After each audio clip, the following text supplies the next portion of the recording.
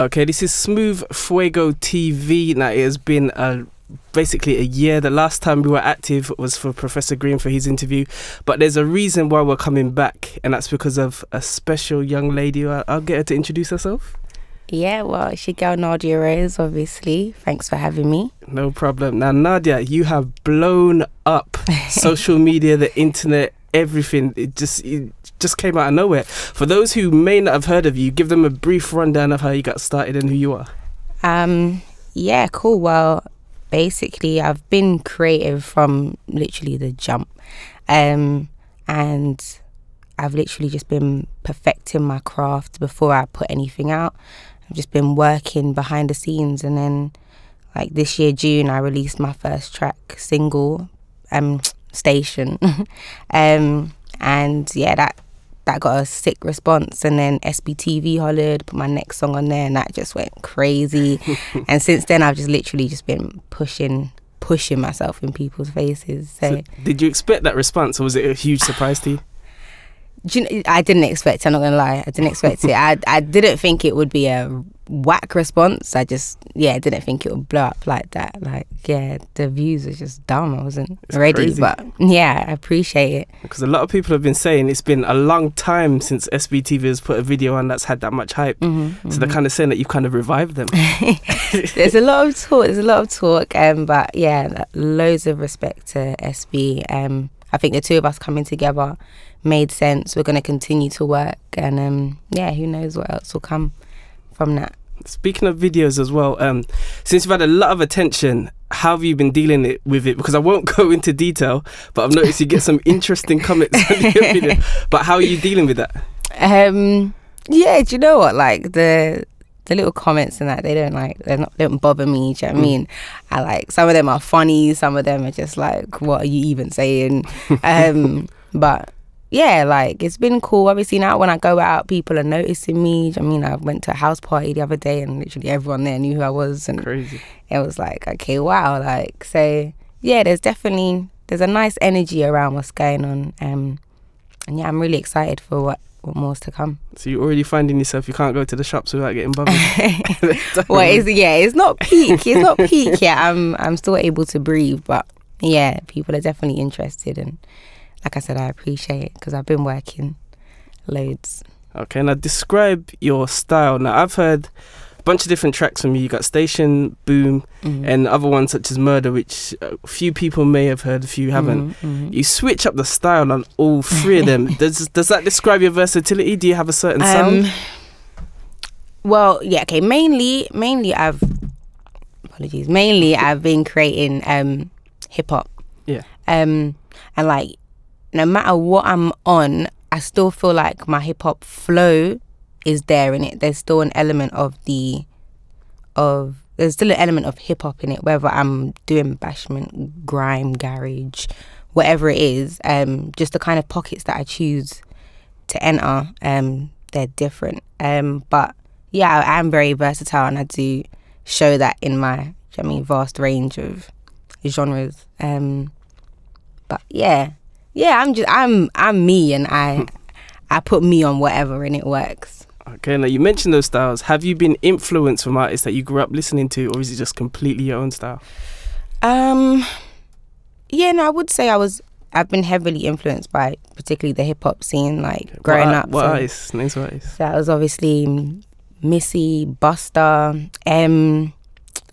MC Light, Timberland, literally just anything 90s to the noughties. That era, I'm trying to bring that back basically, because I feel like it's been forgotten, and no one else is trying to keep that here. Do you know what I mean? Especially in the UK, people, they want to sound American in order to do it, and then it doesn't work, or like, yeah, no one's really grasping it and keeping true to themselves at the same time. So yeah, that's what I'm trying to do, really. Okay, now also one thing that you're gonna get a lot, like this is one of your first interviews, but you're gonna get this so much that it's gonna literally annoy you. Being a female MC as well, a lot of people, they tend to put female MCs in a certain box. Do you feel that it's, in a way, it's good that they're promoting the fact that female MCs are getting out there, or do you think it kind of discredits you as an artist by putting you in that box and you want to be put with everyone else? Well, I don't put myself in that box. Yeah. I'm sure I've made that very clear. If I haven't, I'm going to continue to. I'm doing me, and no matter what anyone says, whether they want to class me as a female rapper or put me in the same box as, you know, some of the others, I will always know that I'm doing my thing completely different to anyone else, whether they're man, gal, dog. Do you know what I mean? That ain't business. I'm doing me, and this is my box. Actually, I'm not even in a box. This is just my space. It's my cloud. Like, I'm just doing me. So one thing I've noticed with you as an artist, you got two sides to you. You've got your comedic side where you just take everything for fun. You got jokes in your lyrics and that. But at the same time, even though you got this little cute persona with a lot of people think you're 16 when you're not. You got this little cute persona. You're very outspoken to the point where I can tell if somebody was to come for you, you'll be ready in that way. Well, yeah, I guess, like, do you know what I mean? I'm not here making trouble. Do you know what I mean? I'm very, like I say, I'm comedic. Like, I'm here for fun. Like, this is what I just like to have fun in it. But obviously, if someone's trying to disturb that fun, do you know what I mean? I'm not gonna. So would you be up for it, or are you completely unity, or if beef with the rise? No, yeah, if there's beef, I'm from South. If there's beef, do you know what I mean? If there's beef, if it's on both sides, sometimes people try and beef me and I'm not beefing them in it. So it's just like, I do your ticket. That's your own, innit? But yeah, if it comes to that, do you know what I mean? Obviously, I don't want nothing to ever affect my career in it. So I'm never going to do anything stupid. But yeah, I will always speak out if I feel like, do you know what I mean, I've been disrespected, or do you know what I mean, something's gone a bit left. I hear the seriousness in that tone there. But speaking, you mentioned you're from South London.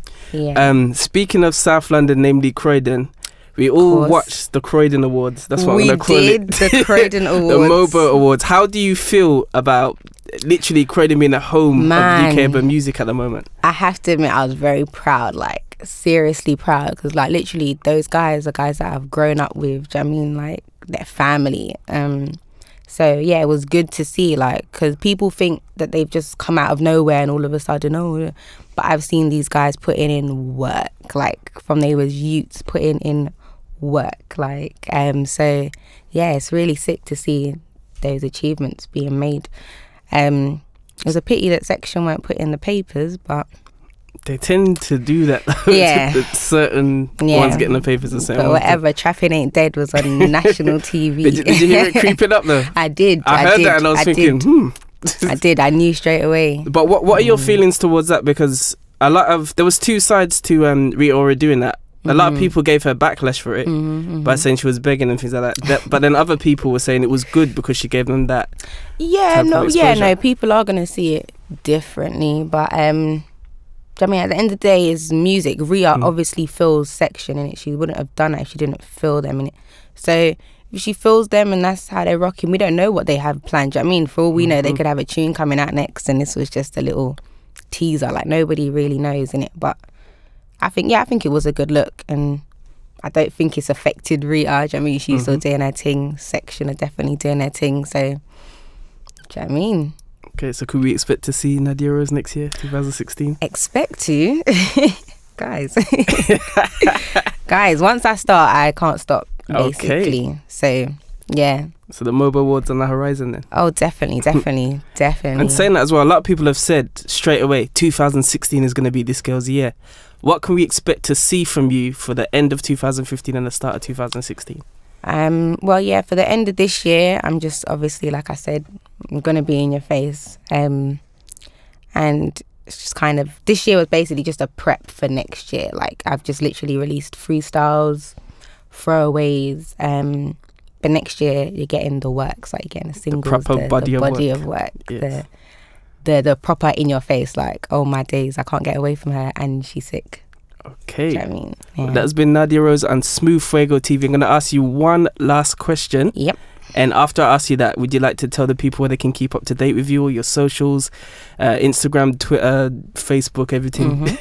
But I'm going to ask you this one last question. There's a lot of up-and-coming singers, songwriters, producers. I know you're just starting out, but what advice could you give them based on what you've experienced so far? Well, yeah, my advice is always going to be that it's not easy, and I'm not going to make out that anything that I've done has been easy. There will be times where you feel like, what am I doing this for? Nothing is coming of it. But I mean, like you said, I'm just starting out to the eyes, but I have been working for a long time, and now what's happening has only happened because of all that work that I've put in and continuing through the crap. Can I say crap? Yeah, man. Continuing through the crap. So, like, yeah, just literally keep pushing. Even if there is bad times, there'll be greater times once you bust through those, innit? So, yeah, keep going. Okay, would you like to tell the people where they can keep up to date with you? Yep, I'm literally on everything as Nadia Rose Music. Nadia Rose Music, no R in Nadia if you're struggling. It's just, do you know what I mean? Nadia Rose Music, Snapchat, Instagram, Facebook, Twitter, YouTube, SoundCloud, everything.